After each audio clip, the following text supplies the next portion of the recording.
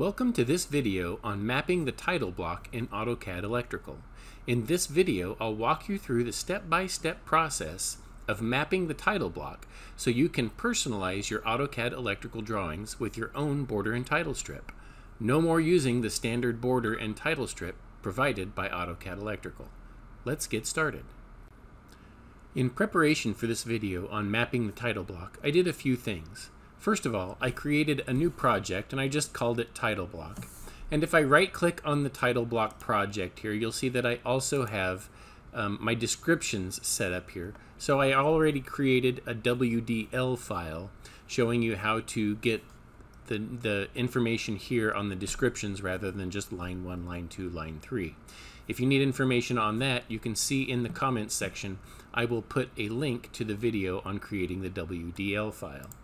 The other thing that I've done is I have gone ahead and created a border and title strip, and I've also placed the text in here that will go in that title strip as attributes. Now these look like regular text, but if I double click on any one of those, you'll see that it's actually an attribute definition, and I've got some information about it there so you can see what's going on. A couple things that I want to do is I want to take out that default information that some of these have in there. So I'm just going to highlight that and get rid of it here so that it makes it a little bit more generic. And there we go. So we're good on those. So now after you have your border title strip drawn, by the way, I went ahead and I blocked my border and title strip just to make it a little bit more secure, and I will be making a block out of all of these attributes here in just a little bit as well.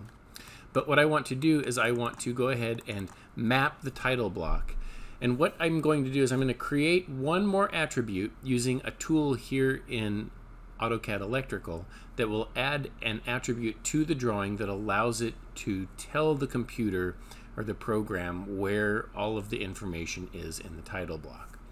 So to do this, what we want to do is make sure that you're on the Project tab up here in AutoCAD Electrical, and then I'm going to go over here to this button that says Title Block Setup. When I click on this, you'll see that there's basically two ways.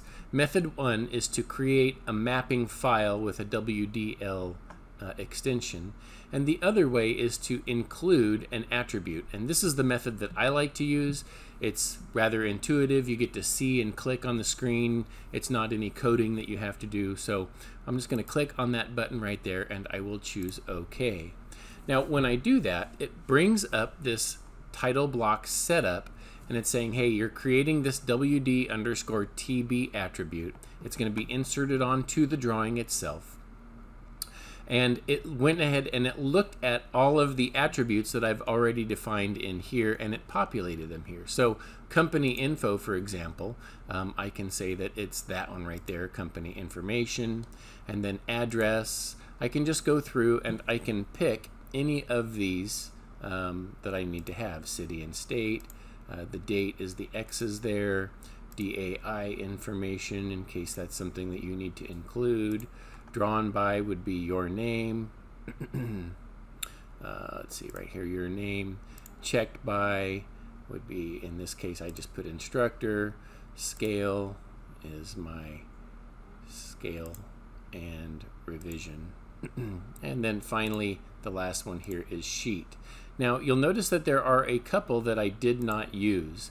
If I just drop this one down real quick, you'll see that I didn't use drawing title, company information. Okay, actually I didn't use drawing title, and I didn't use one of the other ones.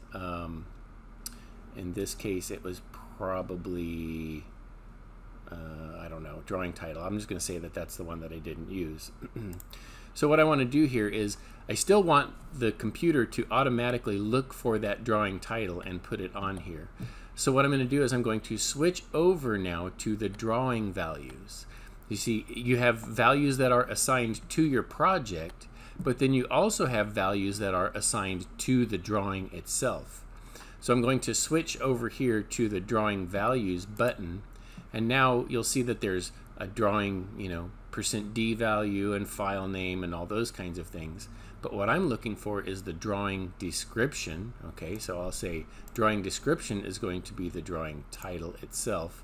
And you can see that you can put up to 3 different drawing descriptions for each of these. So I'm just going to leave that one and I'll say OK. And then you'll see that it puts in here that WD title block attribute. Now, the final step after you have that attribute in place is to block this and then save it as a template file. So I'm going to use the block command. And I'm going to give it a name, so I'll say this is my AutoCAD Electrical Custom Border 2024, just so that I know that it's the one that I'm working with right now. I'm going to leave my insertion point as 0, 0, and I'm going to select all of the objects. So I'll just make a window around everything, enter, and then finally I want to convert this to a block. I'll say OK. And you'll see what happens is all of those attributes have now disappeared. They've been taken away from the drawing. They're still in there as a block, but they've been taken away so that they're not showing up.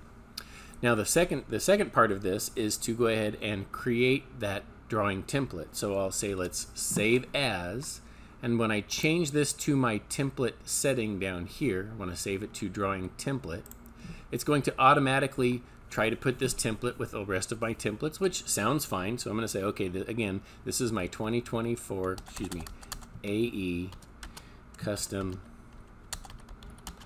template 2024. And I'll say save that. And I can add description here, whatever it happens to be, say okay, doesn't really matter. So now I've got, this again, this is just an empty drawing. If I want to create a new one now that's a part of this project and has all of those descriptions automatically embedded into the title block, you're going to use this new drawing button, this one right here. Remember, this button right here creates the new drawing and automatically adds it to this active project. So I'm going to click that button right there, and I'm going to browse to that AutoCAD Electrical template that I just created. It'll be down here, AE Custom Template 2024. Say open that one, and I'll give it a name. Let's see, this is just a sample drawing. Okay, and then description 1, we'll say that this is my panel drawing for AE 2024. Doesn't really matter. This is going to be the one that gets put in the title block place. Okay, so I can say OK, and you'll see what happens is it creates that new drawing and it puts that title in there. Now it didn't fill in the rest of those. If I come in here and I choose descriptions, it didn't fill in the rest of those because I haven't added them here. Okay, so if I want to add all of that in, I can just say, okay, this is the XYZ Corporation.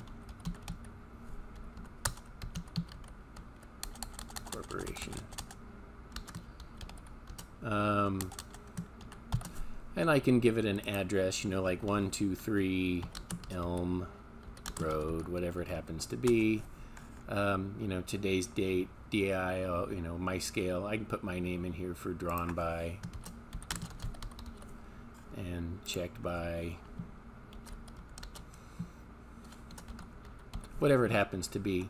Choose OK. Now to get those descriptions in here, you go back up here to title block update, and you say update, and you can pick one by one, or you can just say I want to select all, I want to update descriptions, whatever it happens to be. I'm going to say OK for the active drawing, and you'll see that it fills those in already.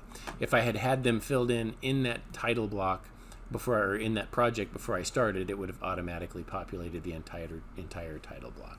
So it's a very simple process to go ahead and create that new title block, to map it, and then use it, and it's going to save you a lot of time, and you're not going to have to use that sample AutoCAD Electrical border anymore.